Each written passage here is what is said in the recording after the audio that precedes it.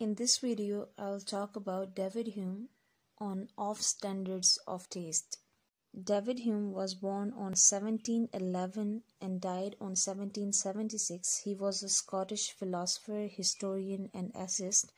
He was best known for his philosophy of empiricism, skepticism, naturalism. I'll discuss all these terms in separate video. David Hume views on aesthetic theory and the philosophy of art to be found in his work on moral theory and in several essays devoted to art. Of standard of taste and of tragedy, his views on art and aesthetic judgment are intimately connected to his moral philosophy and theories of human thoughts and emotions. Of Standard of Taste is a work by David Hume. He had published his 4 essays in collection. Of Standard of Taste is one from that collection that was published in 1757. The article starts with the statement popular to think there is wide difference between judgment and sentiment. It seems that Hume transition in the beginning, it seems like he's saying that it is necessary to consider taste is something that can't be accounted for. You can't account for taste. People have their own subjective opinion, and that's we all can do now. In the first paragraph, he's giving his opinion that is different. So difference in judgment of taste, that is judging whether the piece of art is beautiful or not. An aesthetic object has aesthetic qualities. He starts with this idea that there is no account for taste. He further says that all sentiments are right because sentiments have no reference beyond themselves. But all judgment of understanding is not right. There is sentimental judgments like I like this village or I like apple. This is understanding judgment, which are a little deeper. It is a part of our psychology that makes judgment about our emotions and sentiments. He argues that there is a position that says that everybody's taste is subjective, means that it changes person to person. He further says that there is right-wrong judgment of taste, so it may be thought that beauty exists only in perceiver's mind, not in object.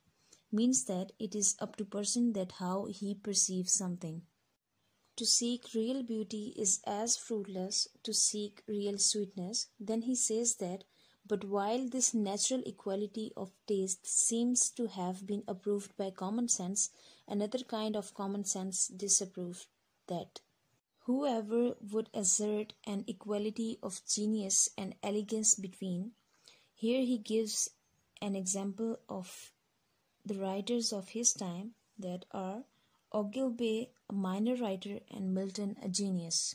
Here he compares them and says that nobody will say that there is equality of genius between Ogilvy and Milton.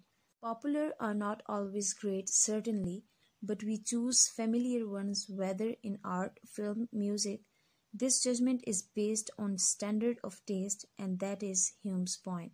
It is clear that there is no rule of composition terrible for abstract reasoning.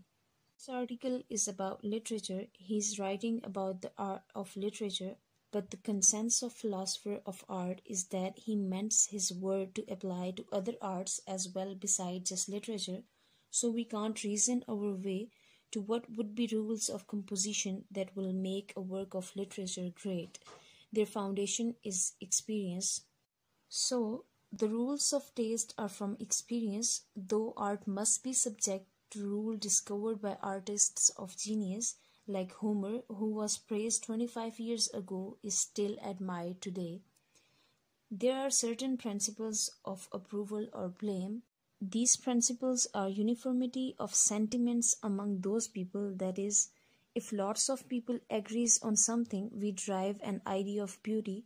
So what kinds of standard does a person need to capable of recognizing a beauty? So there are 3 things that are delicacy, practice, and good sense. So delicacy is that senses or organs able to perceive every ingredient in composition, and practice is experience in these kind of artworks. Good sense uses reason to perfect one's taste by comparison of work with each other. Good sense is needed in order to compare different pieces of art with each other. and be clear of prejudice, organs of internal sensation are seldom so perfect as to perceive general principle of beauty. A true judge in fine arts is rare. A joint verdict of such judges is the true standard of taste and beauty. The best we can do is to produce the best arguments. In this article, Hume tries to find a standard by which we may settle aesthetic disputes. In setting out a genuine problem in aesthetics with such sophistication, he made a significant contribution to aesthetic philosophy. Thank you so much. If this video was helpful, give it big thumbs up and subscribe my channel.